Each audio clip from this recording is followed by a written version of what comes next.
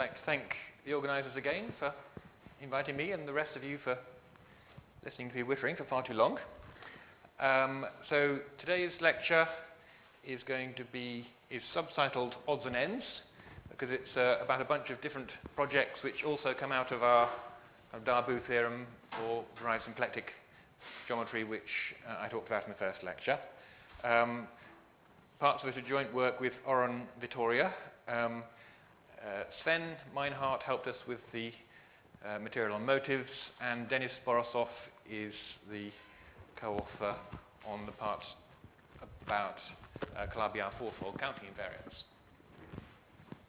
So potentially I've got 4 sections. I suspect I'll probably actually only talk about these 2.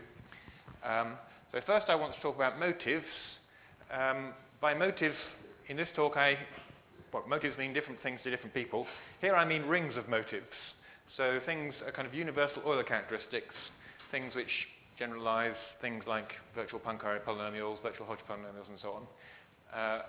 Elements of rings rather than elements of categories. Then I want to talk about a new idea I'm quite excited about. We're trying to define Donaldson-Thomas style invariance counting coherent sheaves, stable coherent sheaves on Calabi-Yau fourfolds, which will be deformation invariant integers to start off with. 2 other topics I probably won't talk about, but you can ask me about later if you like, is cohomological Hall algebras for Calabi-Yau threefolds and the issue of gluing matrix factorization categories over -1 shifted symplectic derived schemes. So I don't care too much about talking about these because I haven't actually proved anything there. Okay, so let's start off by talking about motives. So the inspiration for this really came from Kontsevich and Soibelman's paper about motivic Donaldson-Thomas invariance. So if you have a Calabi-Yau threefold, you can look at moduli spaces of coherent sheaves on it, and Donaldson-Thomas invariants are integers which count those coherent sheaves. They're basically weighted Euler characteristics. But Kontsevich and Soibelman showed that you can generalize this to count in a much larger ring than the integers, rings of motives. And to do that, you need a theorem a little bit like this. Okay, so our theorem, which is joint with Vittoria and Sven Meinhardt, says that if you have an algebraic d-critical locus over some scheme K, so this doesn't make any sense over the complex analytic case, which we now want to be a finite type, just because of our definition of motives, though there would be a local version of this involving locally finite type schemes in which the ring of motives would be a kind of localized version. So if you have a finite type d-critical locus with an orientation, the square root of its canonical bundle, then we can define a natural motive, MF of XS, in a special ring of motives m bar mu hat of x on x. So this is basically the same ring that Kontsevich and Soibelman defined in their 2009 paper in order to put motivic Donaldson-Thomas invariance in. So such that whenever your d-critical locus is locally modeled on the critical locus of a regular function on a smooth scheme U, then this motive, mf of xs, is locally modeled on this expression. So this is the motivic Milnor fiber of U and F, or if you like, the motivic nearby cycle. If you subtract that from the motive of X itself, this gives you the motivic vanishing cycle, except we also put in a normalization by a power of the Tate motive to minus the dimension of U on 2, because this normalized version of the motivic vanishing cycle is the thing which is invariant under stabilization by quadratic forms. So stabilization by quadratic forms comes up all the time in this subject, and you have to make sure that... So this has nothing to do with the cotangent complex? No. The line. That's exactly, yes. So L is the motive of A1, basically, in this context, yeah. Okay, so I'm going to bring this back in a minute. I'm going to write on the board for a bit. So if x and x is a d-critical locus, or if you like, a -1 shifted symplectic derived scheme,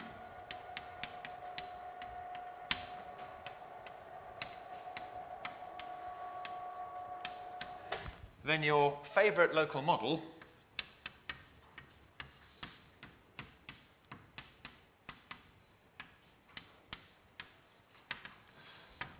this, you take some R in X, should be Zariski open,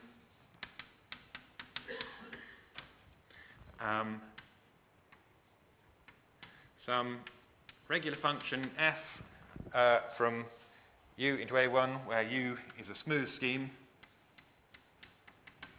and then you also take an isomorphism I going from the open set R into the classical critical locus crit of F. So I'm going to call a quadruple of this kind R U S I is a critical chart.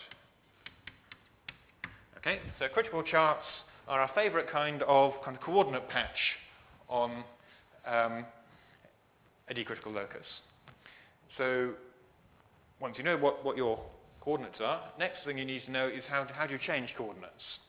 So the problem is if you're given, let's say, two such things, R, U, well, let's say R1, U1, and R2, U2, F2, I2, two such coordinate patches, then how do you compare coordinate patches? So then our favourite way to compare coordinate patches is this.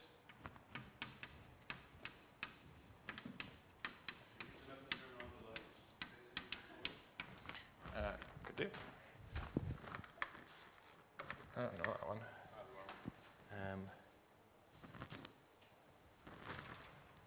Okay, so our favourite comparison would be what I call an embedding.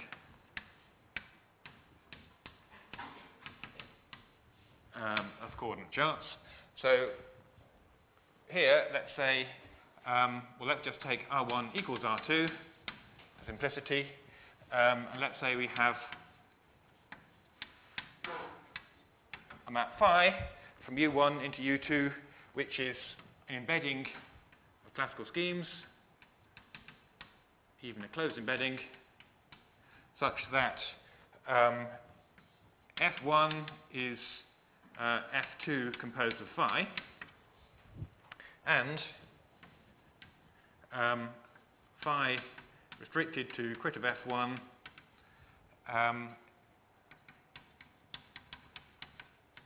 is an isomorphism from crit of F1 to a crit of F2, which is actually kind of necessary because these are both isomorphic to R1. Okay, so it's then a fact that, well,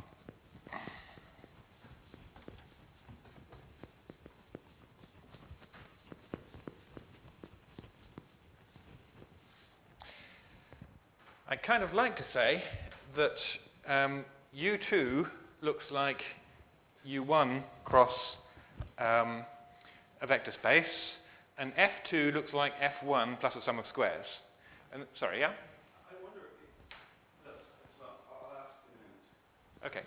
Okay. Okay, so then complex analytically,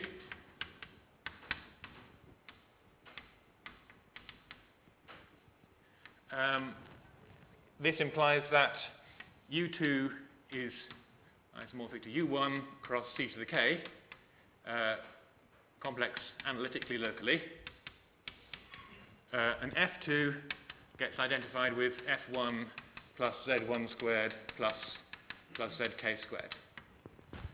Okay, so this is not true algebraically. Here's my question. Yep. True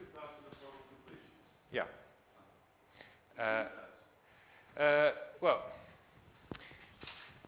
even then, you can, yes. Even then, you can't diagonalize these, not without taking square roots.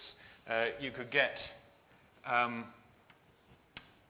expression of this form, q1 z1 squared plus qk z squared, where the qi's are functions on u1, complex analytically. But in a sense, we kind of don't really care about this. What we need to do is, whenever we want to... No, sorry, first let me say something else. Okay, so it's a fact that if we're given any two charts, critical charts, R1, U1, F1, I1, and R2, U2, F2, I2, well, we can't get an embedding between them, but we can embed both of them into something bigger. So then Zariski locally, you can find a diagram R1, U1, F1, I1, R2, U2, F2, I2, and embeddings of both phi1, phi2 into some SVGJ.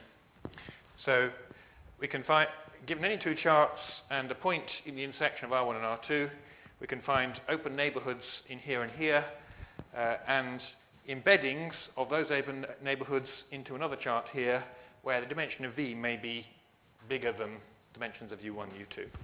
So you may need to add some extra dimensions in here. So therefore, if we want to compare things on here and things on here, it's enough to know how to compare this with that and that with that. And that's our basic technique for working with decritical loci and things on them. So if we wanted to prove the perverse sheaf result I told you about last time, then we have to prove that the perverse sheaf of vanishing cycles of F1 on U1 is isomorphic to the perverse sheaf of vanishing cycles of G on V, and then the perverse sheaf of vanishing cycles of U2 on F2 is isomorphic to that, and therefore the two perverse sheaves of vanishing cycles from here and here become isomorphic as well. And to prove the motive vanishing result, we need to... the motive result I've just put up on the screen has now vanished. We just need to show that the motive, essentially the motivic vanishing cycle of this agrees with the motivic vanishing cycle of that, and so on. Okay. And okay, perhaps I won't say any more about that. So, are we going to be able to bring back the...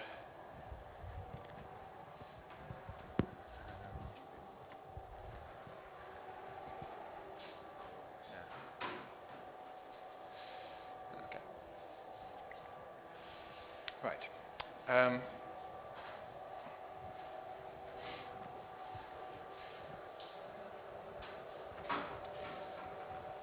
yeah, so in order to prove that theorem, which has now died horribly, we have to prove that under an embedding of critical charts, this normalized motivic vanishing cycle, which I wrote down on the screen, is basically equal under, so this expression, you have to prove this is independent or unchanged by embeddings of critical charts. And there's several ways of doing this. One is to use the kind of formal, the motivic integration type expressions using motivic zeta functions. Actually, an easier one is to use an expression for motivic Milnor fibers involving embedded resolutions of singularities, because they add up an open covering? So there's no matter of fluid, they just add up? Yes. Like along the... Yes, so exactly. So, and this theorem is easier than the perverse sheaf theorem, because the perverse sheaf theorem is trying to produce objects in a category. This is trying to produce objects in a set. So if you've got a finite open cover, then well, basically the motive on U1 union U2 is the motive on U1 plus the motive on U2 minus the motive on U1 in sec U2. And if you've got more things, then you just do a bigger alternating sum. So, yeah, you only have to, there's no issues about gluing these things together as long as you know they agree whenever you compute them twice in two different ways. Okay, so that's our theorem. Next, quite a nice result due to Davish-Malek tells you that you can actually localize, you can compute these motives by torus localization. So let's suppose X and S is an oriented and finite type d-critical locus. So I do need the finite type condition here because I'm going to take an absolute motive. I'm going to take the motive on X and then integrate it so I end up in the ring of motives over a point. And that integration is only valid if X is the finite type. So we take a finite type d-critical locus with an orientation, and let's suppose we have an action of GM, that's kind of C star, the multiplicative group in the fields acting on X, which should preserve the d-critical structure. Let's initially imagine that the d-critical structure is scaled by some power, lambda to the d, of the GM action, and the orientation square root of the canonical line of bundle is preserved. Now, in this particular case in which this power is 0, so the thing is... Sorry?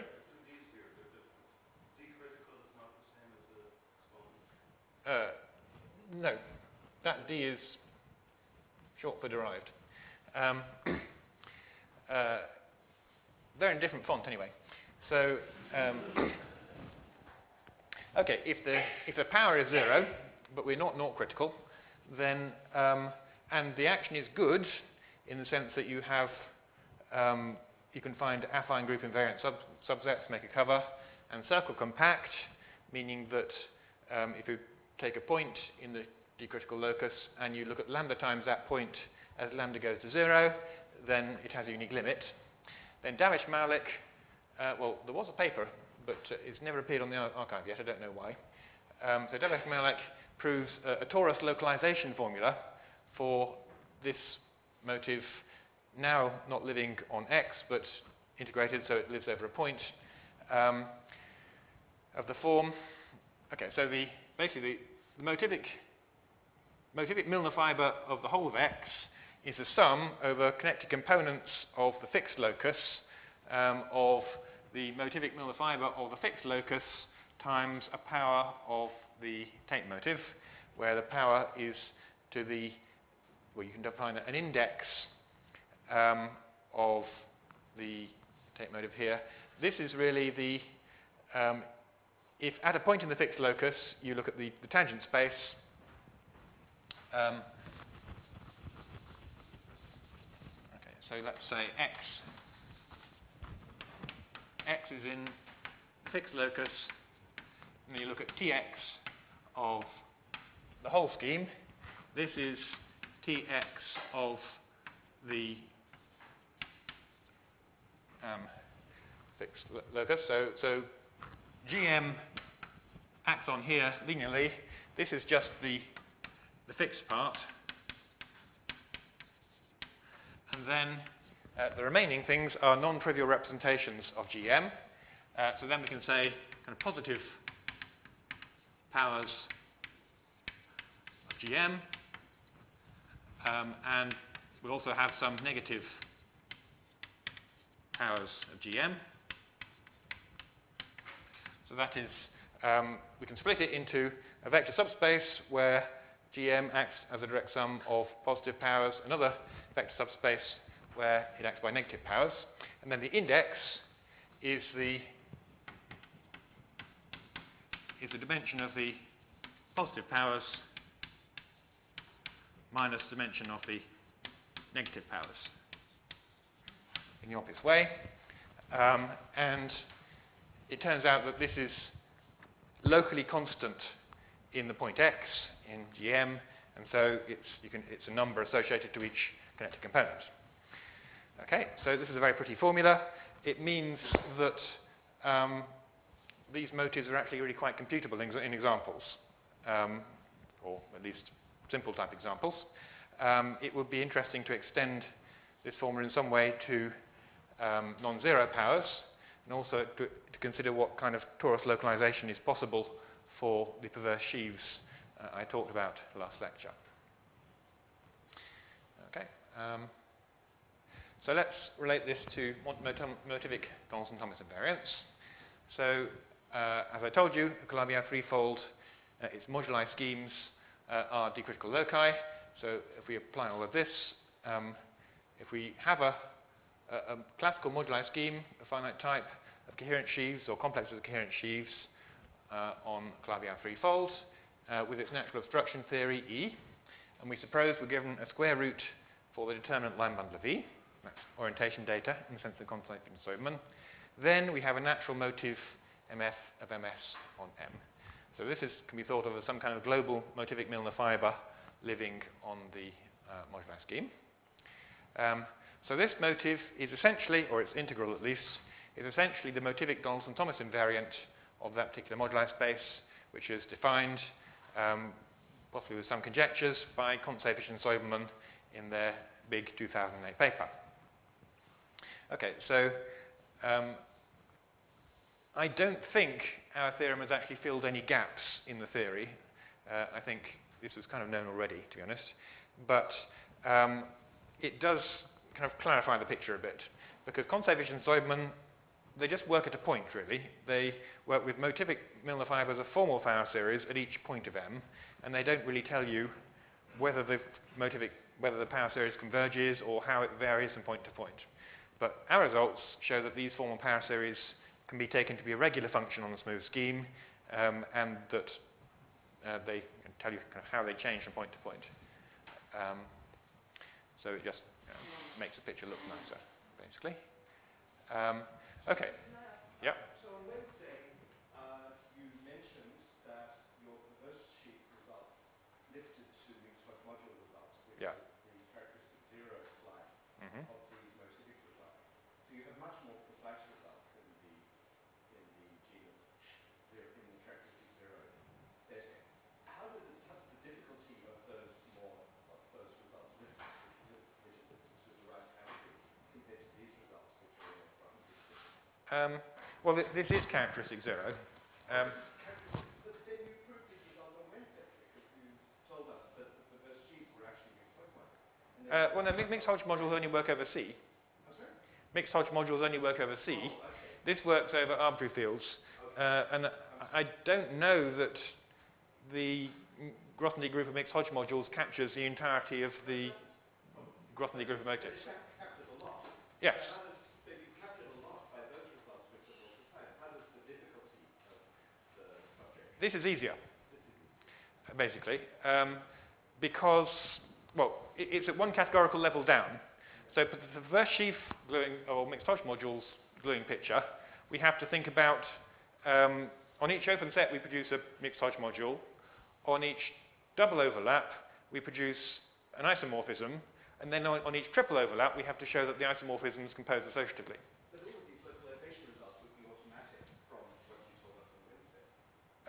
Yep. Well, yeah, that's how that's what we have to do to prove mixed Hodge module results. Yeah. So for this thing, we have to prove on each open set we have to construct a motive. On each overlap we have to prove that the motives are equal, and then we stop there. We don't have to go to triple intersections. So in that sense, it is a simpler proof. But then proving localization is much more work, whereas you already had localization on Wednesday with mixed Hodge modules. What's localization? That's just fixed point. I don't know. Okay. Well, so there is a stack generalization of this, which is boring, but possibly important. And this says that if you have a d-critical stack of finite type, and we also impose a slightly irritating condition that it's locally a global quotient. This ought to be a kind of technical thing which we don't need, but we don't know how to prove it without it. But this is known to be true for moduli of coherent sheaves, though not for moduli of complexes. Under these conditions, we can construct a natural motive, MF of XS, in a certain ring of motives on the stack. So this is again basically Conservation-Soibelmann's ring of motives, although Conservation-Soibelmann only actually defined their motive in the case in which it was a global quotient. So such that, actually no, perhaps that's not quite true. Okay, anyway, such that if you take a smooth atlas for U a scheme, then the pullback of the motive on the stack is equal to the motive on the scheme coming from the previous scheme, the previous theorem, multiplied by the Tate motive to the power of the relative dimension of the smooth morphism over 2. Okay, so again, for Calabi-Yau 3 moduli stacks, these motives of stacks are basically the Conservation-Soibelmann's motivic Donaldson-Thomas invariance. Okay, so that's what I go through. Okay, so now I want to move on to the next part. So all the rest of this lecture is not finished yet. It's either work in progress or things I haven't started yet, and a result in quotes means we haven't finished the proof. Okay, so I want now to talk about counting invariance for coherent sheaves on Calabi-Yau fourfolds. So just to recall the main features of the Calabi-Yau threefold case, Donaldson-Thomas invariance. Let's take Y to be a Calabi-Yau threefold, let's say of the complex numbers. Then the Donaldson-Thomas invariance, dt alpha of Tor, are integers, or sometimes rational numbers, counting stable or semi-stable coherent sheaves on Y with some fixed Schoen character alpha, where Tor is a stability condition, let's say Giesecke stability. So it was first defined by Richard Thomas in 1998, and at that time, the main property, and the only fact he really proved about them, was that these Donaldson-Thomas invariants are unchanged under continuous deformations of the underlying Calabi-Yau manifold Y. So that should be surprising, if you like, because as you deform Y, the moduli spaces as schemes change radically. They can kind of whole connected components can kind of pop in and out of existence. So it's surprising that you should be able to do some way of counting these in a way which doesn't change under deformations. Also, later on, it turned out that these transformed by a Wall-Crossing formula when you change the stability condition Tor. Okay, so we have moduli schemes of stable sheaves and semi-stable sheaves, where the semi-stable moduli space is proper, and the stable moduli schemes, have an obstruction theory, a symmetric obstruction theory in the chi sense. So then the easy case, which is what Richard Thomas did in his thesis, is when there are no strictly semi-stables, so the case in which the semi-stable moduli space equals the stable moduli case. So in that case, you have a proper moduli, a proper scheme with an obstruction theory, and so you can use the Bernoulli-Fantecchi virtual cycle construction. So the Donaldson-Thomas invariant is a virtual cycle, which automatically has dimension 0, of this proper scheme with obstruction theory and stable moduli space.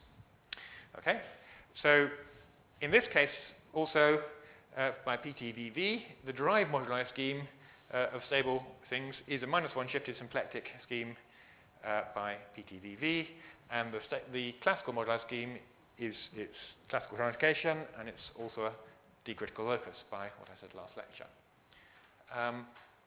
Okay, so this is what I'd like to generalize to the Calabi-Yau 4 case. Okay, so what I'm talking about is joint work with Denis Borisov.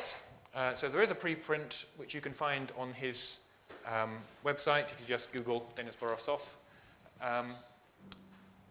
I don't promise that what's on the website at the moment is either readable or correct, but it will eventually become both, I hope. Okay, so we're developing a similar story for Calabi-Yau fourfolds.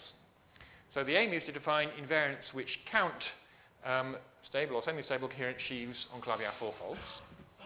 So, as in Richard Thomas's original paper, he called Calabi-Yau 3 Donaldson-Thomas invariants holomorphic Casson invariants. So Casimir invariants are invariants of real free manifolds, and so holomorphic Casimir invariants are a kind of complexified version of this. Okay, so the things we want to define, you should think about them as holomorphic Donaldson invariants. So they're much more like Donaldson invariants of four manifolds, so things counting instantons, but a complexified version. Okay, so this is not a new idea. The idea for doing this goes back to Donaldson-Thomas in 1998, a paper called Gauge Theory in High Dimensions or something like that. Ed Siegel also wrote a very important paper about this. He was kind enough to put Simon Donaldson's name on the top as well. Anyway, so the motivation for this came from gauge theory. So you want to count, in some sense, moduli spaces of spin 7 instantons on a Calabi-Yau manifold, or more generally, on a spin 7 manifold. And perhaps I can tell you a little bit about what this means. So we're interested in let's say vector bundles on a Calabi-Yau manifold with connection. Okay, so Y is our Calabi-Yau. E over Y can be a vector bundle with connection, nabla, and then F is the curvature, which is basically a two-form with values in the endomorphisms V. So we want to know about two forms on Y. So lambda 2 of T star of Y, this is now just in the sense of the reals. We can split it as, well, there's the multiples of the Kähler form, and there's the trace-free 1-1 forms, and then there's the kind of lambda 2, 0 plus 0, 2 bits. So, well, the real part of lambda 2, 0, if you like. So these have got dimensions 1 and 15 and 12. Okay, so Hermitian-Einstein equation. So the Hermitian-Einstein equations have to be 0 in here and 0 in there. So a connection is Hermitian-Einstein if it's, well, Hermitian-Einstein and has C1 equals 0 means that its curvature component in the direction of omega is 0 and the 2, 0 part of its curvature is also 0. So this is too many equations. Sorry, perhaps I should have said that it's known that any stable, let's say Giedske stable holomorphic vector bundle on your Calabi-Yau has a unique Hermitian-Einstein connection. So we can find solutions of this, but if we want to think about this as an equation from the point of view of analysis, it's in some sense not a very nice one because it's overdetermined. There's really kind of 8 parameters worth of variation in the connection, but we're imposing 13, actually 14 equations. Okay, so there's basically too much curvature there. Now, if we think about this as a spin 7 problem, so any Calabi-Yau thing has an SU4 structure. SU4 is contained in spin 7. It turns out to be natural to split this thing into two pieces. So this becomes an R6 plus an R6. So the spin 7 instanton equation says that you want the components of curvature in the direction of omega to vanish, and in only one of these two pieces, let's say the lambda plus, to vanish. So the spin 7 instanton equation is a weaker equation than the Hermitian-Einstein condition.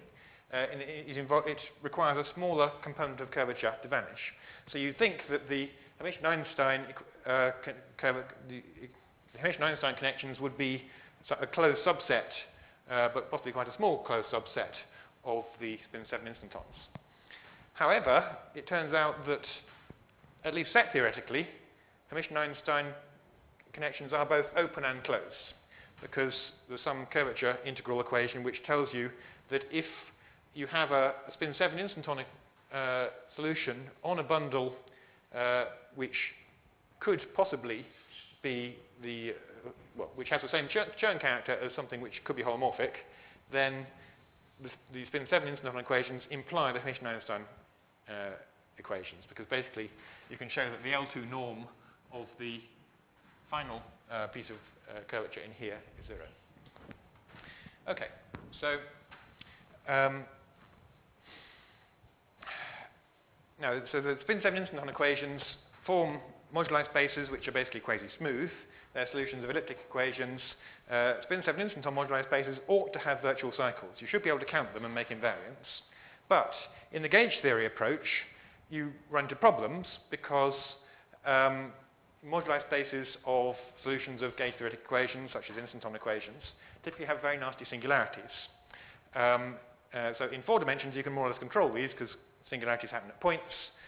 In 8 dimensions, singularities happen in codimension 4, so you're trying to understand what happens when something bad happens along some house dimension codimension 4 set.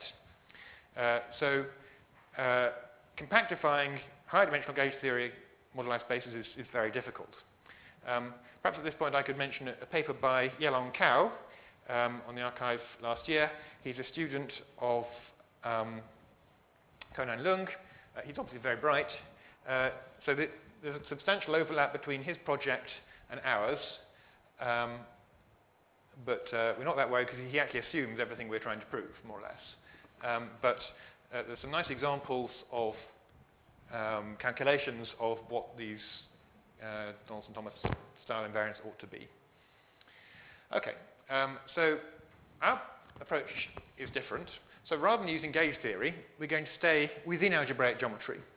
So we're going to take our moduli spaces, our input moduli spaces are going to be Calabi-4 moduli schemes. So we're going to get compactness of moduli spaces more or less for free. So you just have to choose, let's say, a primitive Chern character alpha and a sufficiently generic stability condition, and then you're guaranteed that your stable moduli scheme equals your semi-stable moduli scheme, and it'll be proper. Okay, so let's suppose Y is the Calabi-4 manifolds. Alpha is some Chern character, and we suppose that the semi-stable and the stable moduli schemes are the same, so that's the easy case. So then we have a proper moduli scheme, and the corresponding derived moduli scheme in bold is -2 shifted symplectic by PTVV. So this need not have virtual dimension 0. That's parallel to the fact that in the Donaldson invariant case, moduli spaces of instantons on 4 manifolds don't have to have dimension 0, and then you, in order to count them, you find some other, you form a virtual cycle of positive dimension, and then you integrate some kind of universal classes over it to get a number. Okay, so what we want to do is to define a virtual cycle for this this proper -2 shifted symplectic derived scheme. And in fact, our construction also works not just in the for Calabi-4 moduli schemes, but for any -2 shifted symplectic derived scheme. Okay, so just to kind of compare it to more normal problems, there is a natural obstruction theory on this thing, phi e into Lm. However, this obstruction theory is perfect in degrees -2 up to 0, not -1 up to 0. So therefore, the usual Barrington-Fantacci virtual cycles do not work. You know, Barrington-Fantacci, quite rightly, need their cotangent complexes to live in here, and you know, just in the ordinary way of things, you would expect that something with obstruction theory living in a larger interval, you should not be able to define deformation invariant virtual cycles. It's just impossible.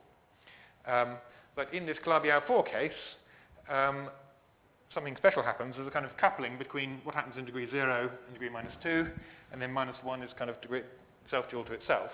So what we're able to do is, in effect, to cut the obstruction theory in half. We throw away the -2 piece and half of the -1 piece. And then we get something which does live in -1 up to 0.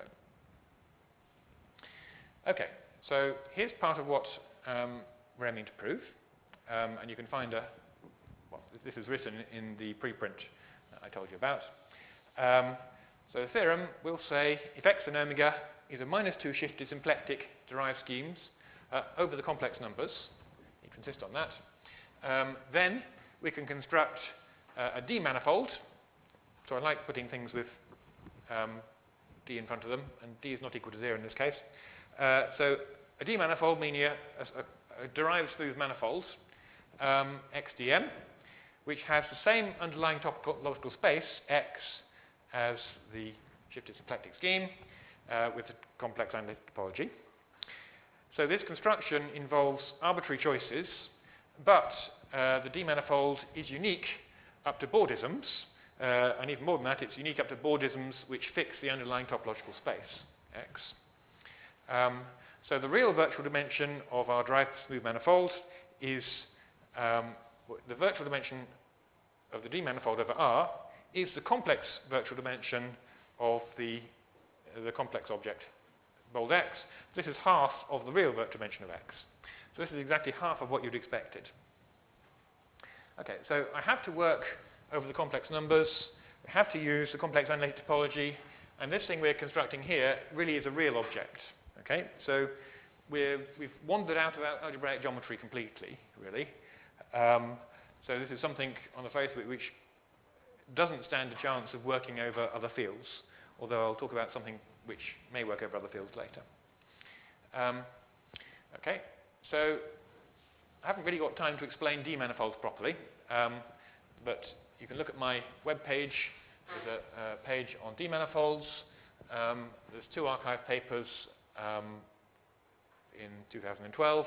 There's also a 750-page book, which you can read there, and I'm rewriting it from the beginning, so come back in 5 years' time and it'll be finished. But 2 useful facts about D manifolds. Firstly, your favorite local models for D manifolds are Kurnishi neighborhoods, consisting of a real manifold V, a real vector bundle E over V, and a smooth section S of the bundle E, such that the topological space of the D manifold is locally homeomorphic to the zeros of this section, S inverse of 0 in V. So if you're happy with, you can think about XDM as being locally a homotopy fiber product in some infinity category or 2 category of derived smooth objects.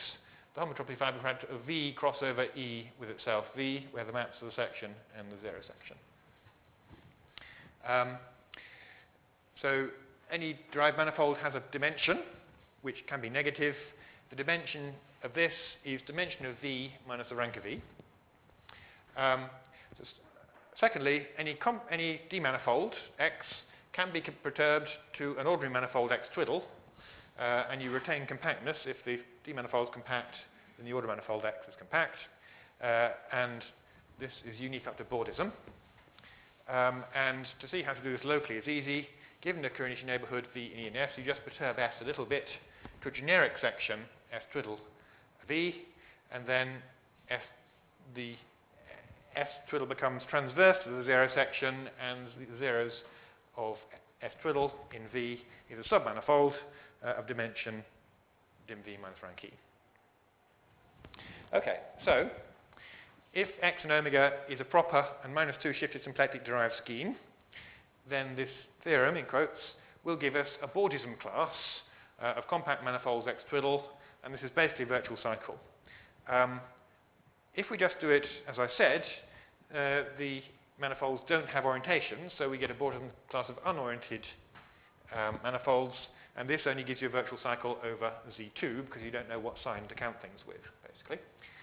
But if we add some extra data, we can do better than this. So let's talk about orientations.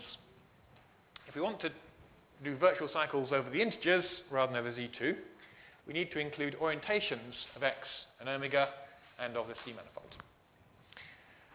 So let's, okay, in the -1 shifted case, if X and omega is a -1 shifted derived scheme, that's a Calabi-Yau 3 case, then an orientation of X and omega is a choice of square root line bundle for the determinant line bundle of the cotangent complex. So those were introduced by Kontsevich and Zeusman, and we need them for both the motivic version I've just talked about and categorified version, the perverse sheaf theory. So the Calabi-Yau 4 analog of this should be as follows. If X and omega is a -2 shifted symplectic derived scheme, then there is a natural isomorphism from the square of the determinant line bundle of the cotangent complex into the structure sheaf. Okay, so you can get, in the Calabi-Yau-4 case, in the moduli scheme case, you can get this by thinking about Serre duality. So basically, in the Calabi-Yau odd case, Serre duality tells you that the determinant line bundle is isomorphic to itself. Tells you nothing. In the Calabi-Yau even case, Serre duality tells you that the determinant line bundle is isomorphic to its dual, and therefore its square is isomorphic to the structure sheaf. So so Serre duality only really tells you something interesting about the determinant line bundle for Calabi-Yau even. Then an orientation of X and omega we define to be a choice of isomorphism of the determinant line bundle with the structure sheaf, which squares to this natural isomorphism. Okay? So again, an orientation is a square root, but it's a square root of a morphism, not a square root of a line bundle.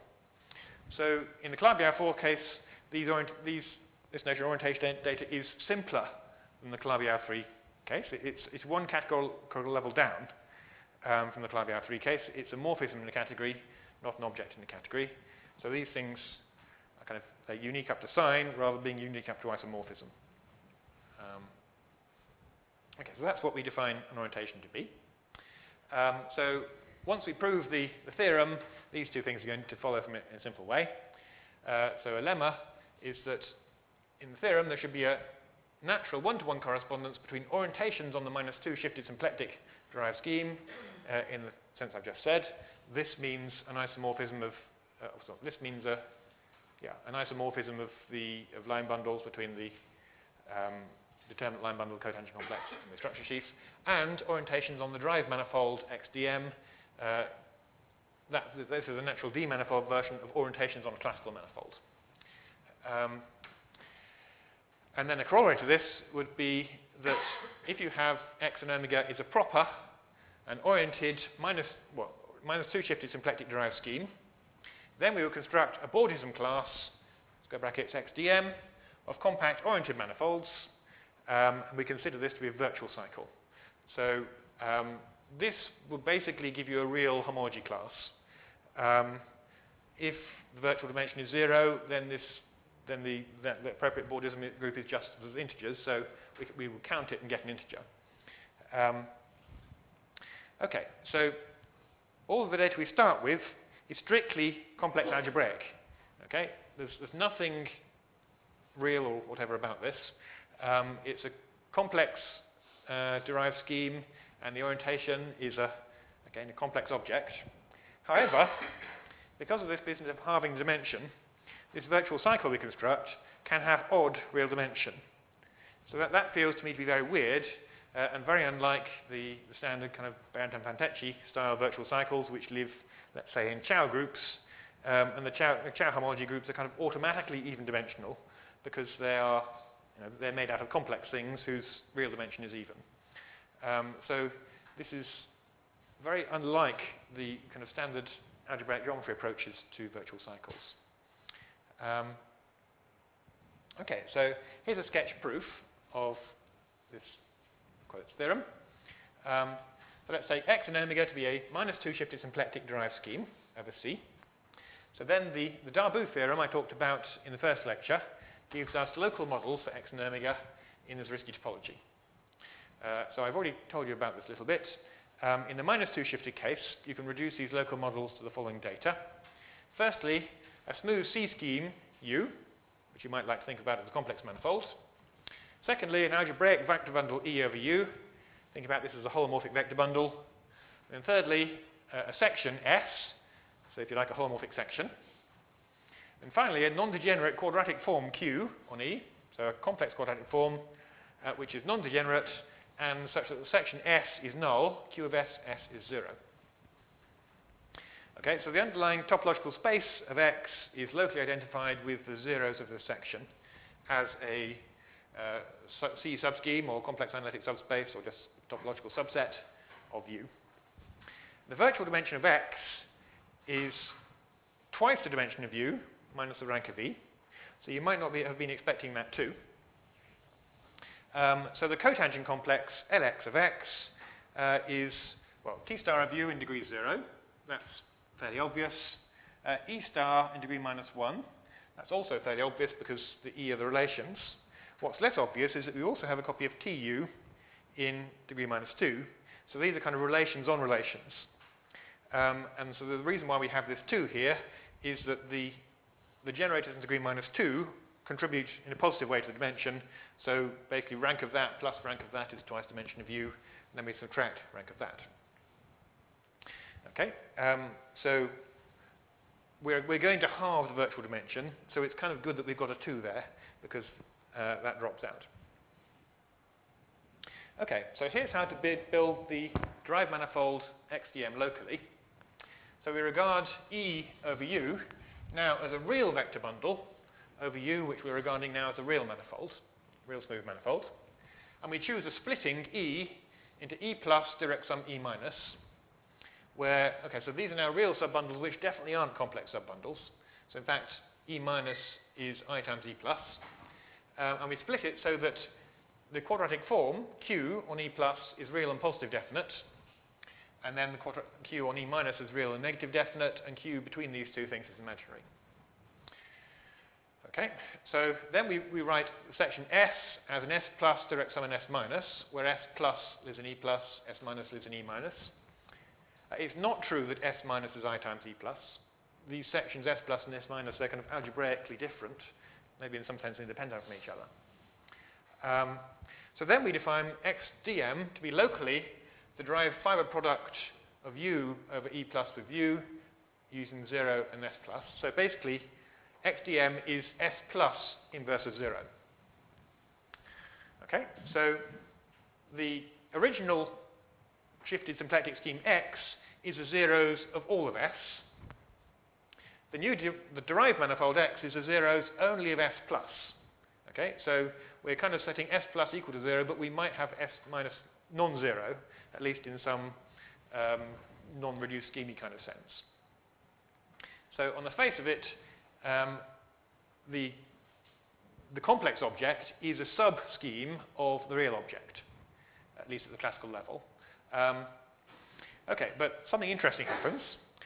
Because Q of SS is 0, that tells us that the norm of S plus squared is the norm of S minus squared, where the norms are defined on E plus and E minus are defined using plus or minus the real part of Q. So basically you take the real part of the equation, so real part of Q applied to S is 0, tells you that mod S plus squared minus mod S minus squared is 0.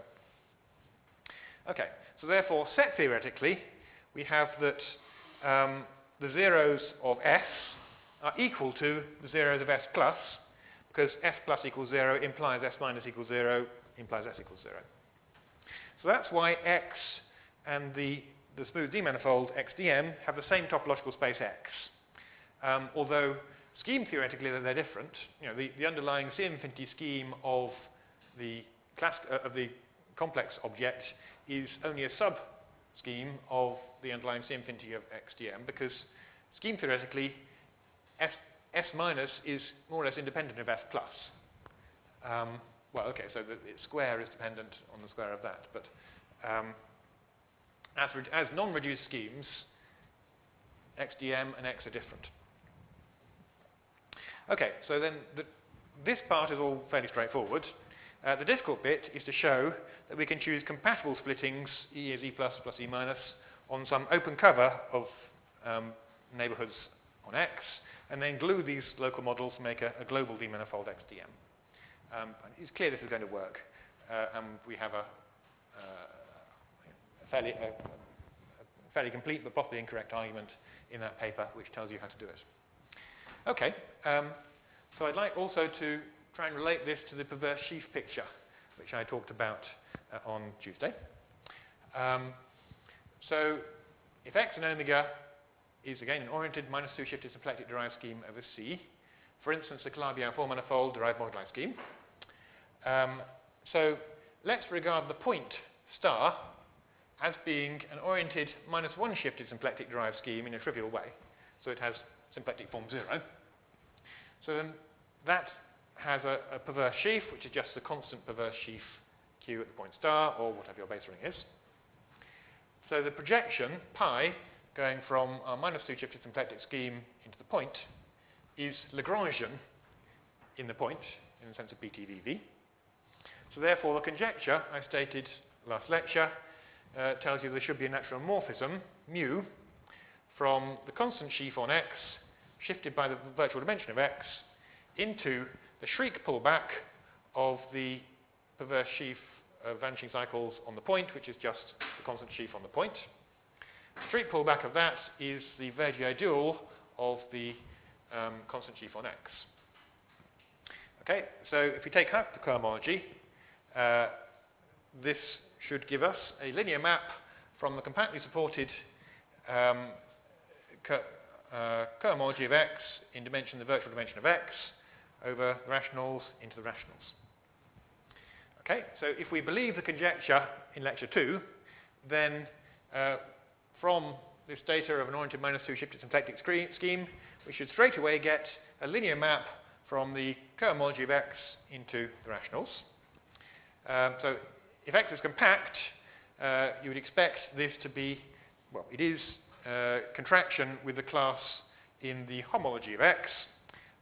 So let's write that as X vert in the homology of X in the virtual dimension of X.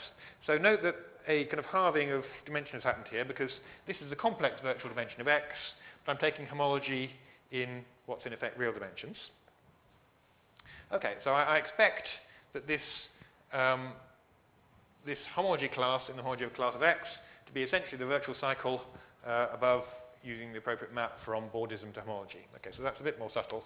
Really, you want to map X into some target and the Bordism into some target as well, but whatever. They're essentially the same thing.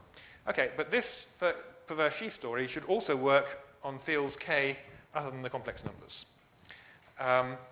However, the perverse sheaf picture does not obviously explain why this homology class should be in any sense deformation invariant, whereas the D-manifold picture, deformation invariance is quite straightforward there.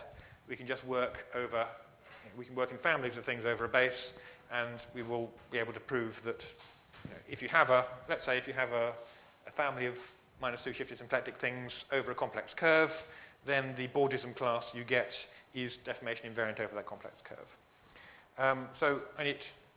There may be some kind of perverse sheaf approach to these things which enables you to somehow prove deformation invariance in a strictly perverse sheafy way. And that would be an interesting project, but I have no idea myself how to do it. How are we doing? Okay. I think I will bail out at this point. And okay, so thank you for listening to me.